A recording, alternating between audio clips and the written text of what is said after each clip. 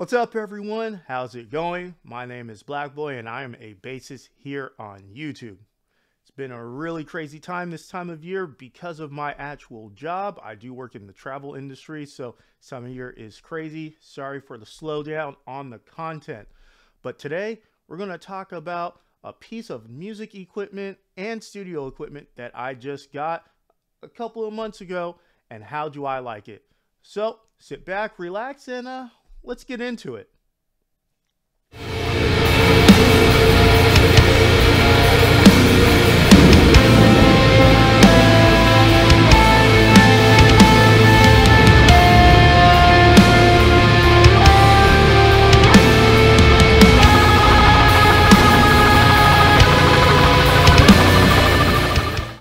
All right, guys. So today we are going to talk about this bad boy right here. This right here is my studio rack. This is the studio rack is from Soundtown. It's a 12 unit studio rack that I ordered off Amazon and built, and this holds my studio equipment. So why did I get a studio rack? Do you need a studio rack? What's it used for? And how well and sturdy is this studio rack? Well, let's start off with the first bit. Why did I buy a studio rack? Technically speaking, I've been building a studio rack for the past couple of months now, a much bigger one, but I realized I could put that one on the back burner because honestly, I just don't have that much studio equipment to put in it. And so yeah, I decided let me take my time with that one rather than blowing through it. And I'm not gonna lie, I kind of messed up on that one a few times. But I decided let me just buy one to get started, to put some studio equipment in there. And yeah, also I went from using just a regular shelf unit that I had that's sitting right over there. I'll put a picture of it up right here. But I went from using this studio rack, this shelf, to using this studio rack. So that's why I bought it. Now, what is the purpose of a studio rack? Well, it's very, very simple. Purpose of a studio rack is to hold your studio equipment in a nice, neat place. This one is on wheels, so it can roll around, and it's really, really nice. Now, like I said, this is a 12 unit studio rack, and studio equipment normally comes in sizes of units.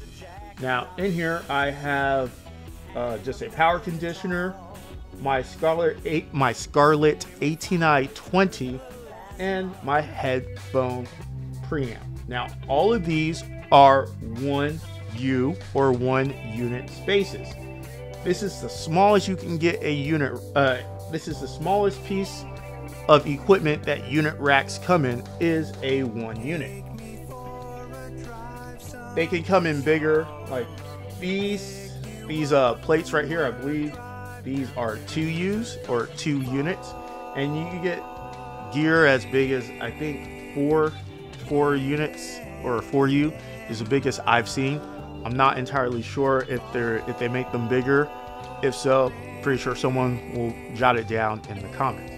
Now, as I said before, as far as rackable studio equipment, this is all I have for now. Is my interface, my headphone preamp, and a power conditioner. So as I stated before, I didn't really need this big unit rack that I was building right now. But I am planning on getting some more studio equipment later on. Hopefully in the summertime, next summer, I'll have a bit more studio equipment. But for now, this is all I have, and this works for me. So enough about my equipment and the reason why I got this. How does this studio rack stack up? Well, as I said before, I've got this on Amazon for a good price. I'll have the price and link down to this studio rack in the description down below. Once again, this is from a company called Soundtown, and it's their 12 unit studio rack. And this came in a big box, and it was really well protected and well wrapped. I liked it. Every single piece was wrapped in bubble wrap, and then in between pieces were what is that? Styrofoam. What's styrofoam? So it was really well protected. This thing went together pretty easily. The directions were very simple and easy to follow.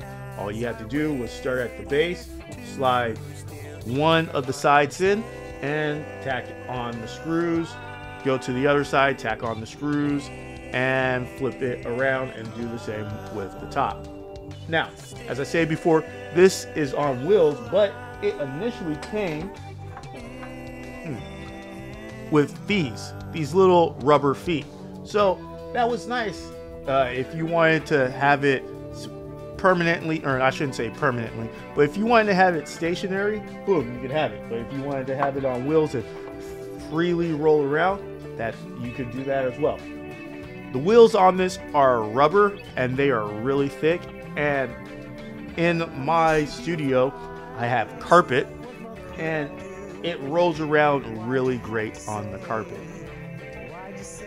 As I said before, putting it together was very simple.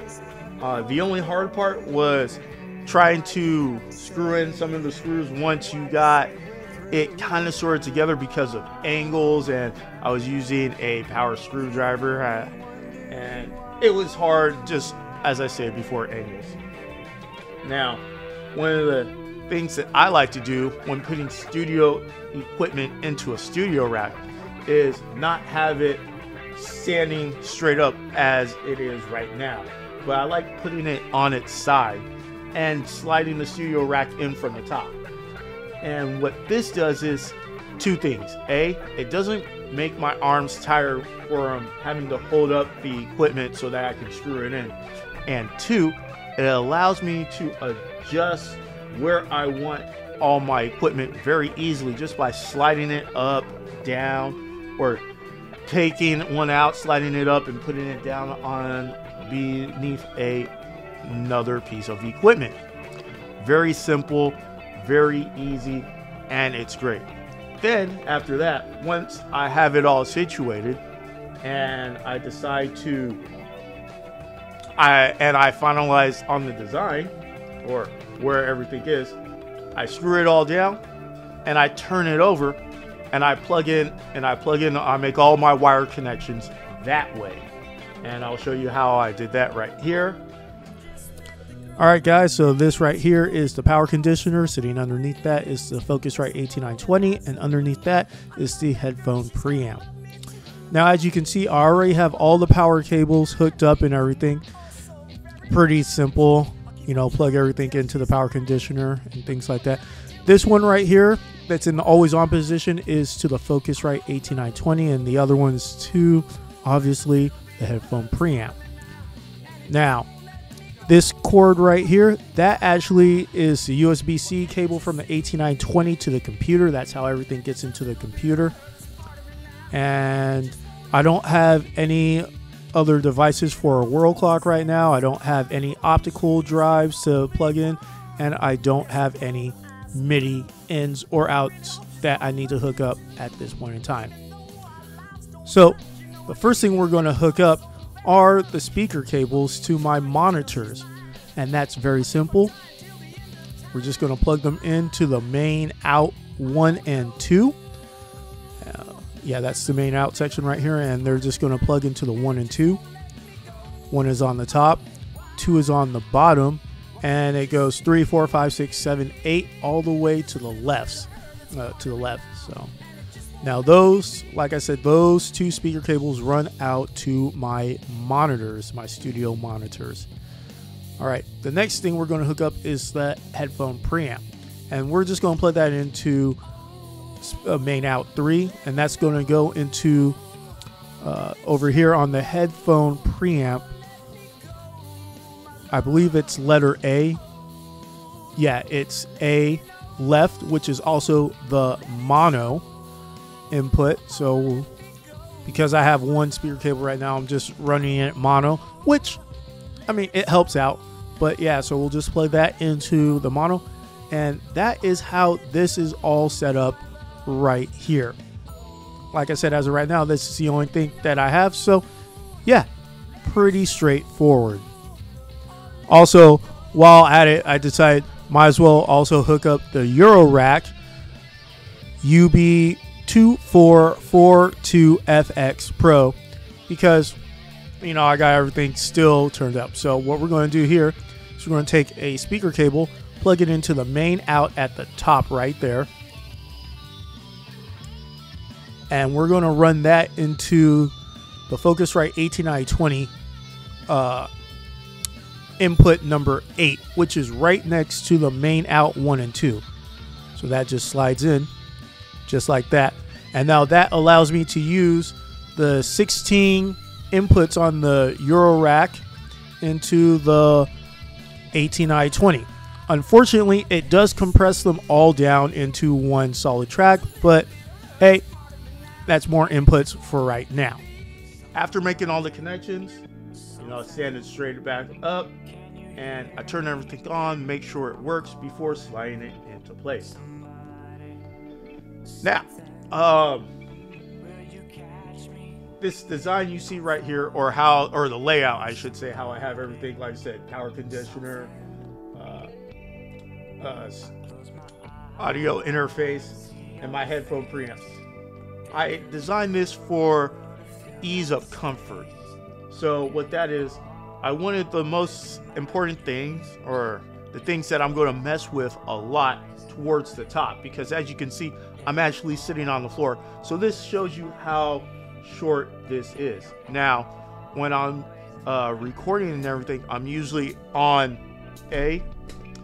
this old school drum throne that's busted. This is when I record guitar or bass, or if I'm recording someone else, I'm in my actual studio chair over there. Now, I'll bring this back here and just show you how tall I am. Yes, I know, I'm in Christmas themed pajamas. Christmas is just right around the corner. But as you can see, this isn't too high up from reaching everything. You know, if I needed to get down here, very easily. Studio chair is just a little bit taller than that, so it makes it easy to get it. But another thing is, I like to have everything that I'm gonna just set and leave, like my headphone preamps. I'm not gonna change those all the time, so these is just something I can just set, leave it alone, and don't need to mess with it. That's why they're more towards the bottom.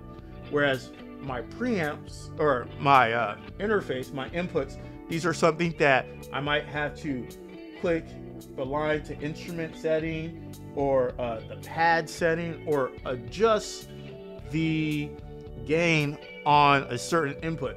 Something I'm going to use more and more is going to be towards the top, so I don't have to reach down all that much. And that's just for this section, or for this unit rack right now, because as I stated, I am working on a bigger one, but for right now, this is all I need. Now, the only other things I have on here, as you can see, is my direct box and my Behringer Eurorack UB2442FX Pro mixer. And yeah, this is what I use sometimes for mixing drums, or if I just need an added grit or an added boost to a guitar or bass or even vocals. Having an extra mixing unit before going into the audio interface into my computer is great. It's a very, very simple setup. Now, what do I think about this? Honestly, I've had this for about 2 months now, and I absolutely love it. First of all, it streamlines having everything in one place compared to when everything was just sitting on top of that old school shelving unit over there. Second of all, I mean, to me it looks more professional, and with this wood grain, it doesn't necessarily match my other furniture in my studio, but it matches really, really well. And I like it. The build quality of this is really, really good too. I'm not going to say top of the line, but it's up there. The ease of putting it together and how it was transferred or shipped, very, very great as well. All around, I think I would have to give this an 8 out of 10. Like I said, that's just because, you know, it's not the best. But for what you pay for, it's good, it's great, it does what it needs to do. So, yeah, I just love this thing. It's really, really good. And as I stated before, hopefully I'll be able to get the more equipment. Like I said, Christmas is right around the corner, so don't want to buy anything just yet, because hopefully I can get some things.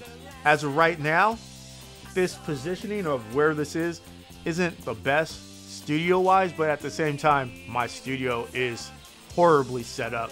In the summer, I will be retooling my studio, putting things differently. Like this right here, this is my computer, and right next to that is my computer desk, and as I think you can see right there, that's my monitor. My computer desk is in a corner, and for those of you who know studio layout and design, that's a horrible position, is putting it in the corner. But in the summer, you know, it's going to be all redesigned. I am also making some studio panels, so when those are done, they'll be going up in my studio, and I'll be able to reorganize and make my studio a better operating fit than what it is. But that's for a video of another time. Anyways, guys, that's all the time we have for today. I hope you guys enjoyed this video. I hope it was helpful. If it was, go ahead, hit the thumbs up button. If it wasn't, hit the thumbs down button. I know YouTube took away that, so you can't see it, so you can't see the ratio, but I can still see it, and it lets me know what you guys like and how I am doing.